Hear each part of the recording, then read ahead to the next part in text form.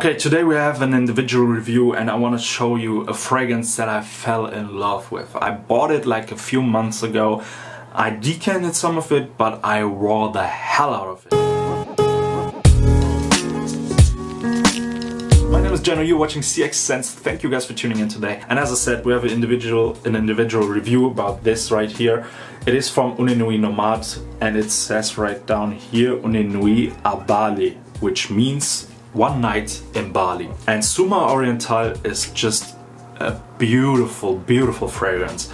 It is sweet, spicy, has some oriental touches to it. It has patchouli, but the main thing that I love about it is that combination of rum or like whiskey rum type of booziness with cacao.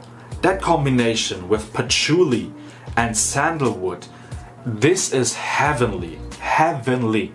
So let's go through the scent. When you spray it on, it has some freshness, somewhat of a freshness of there's cypriol in this, and that gives it that somewhat fresh start.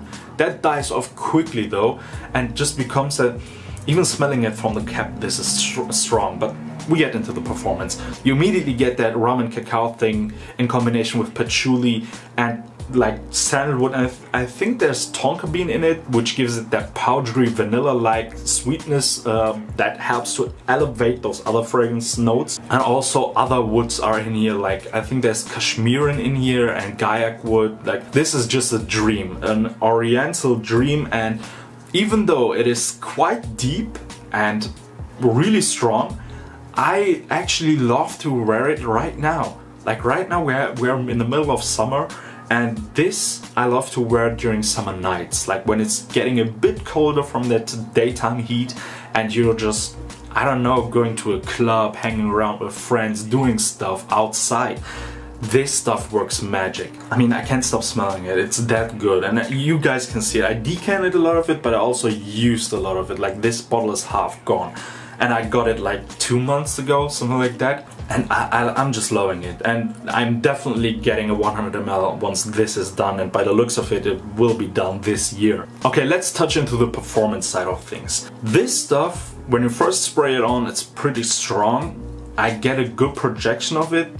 Like the first initial few sprays are really, really strong. That can almost be nauseating, or how do you say, you get like headaches from it. The longevity of this, I get easily, like the worst I've got was 8 hours, the best I've got with this one was 12 hours, so longevity is no problem at all. And that's on skin, by the way. If you're spraying clothes, I wouldn't advise to spray like a white shirt like this with this juice color, but on clothing it lasts almost a day. It's insane. The projection is pretty strong in the first few hours and then tones back a bit, but it never dies. It never dies throughout the lifetime of this fragrance. Like the whole 10 hours, you always get wafts within that time. Highest quality stuff. Like one of the quality of these Une Nuit Nomade things, the fragrances that are insane, they're really, really good. It's not like the highest end of quality that I've ever smelled, but it's really, really good, really good. And I paid, I think, around like 50 bucks for this 50 ml, which was on sale,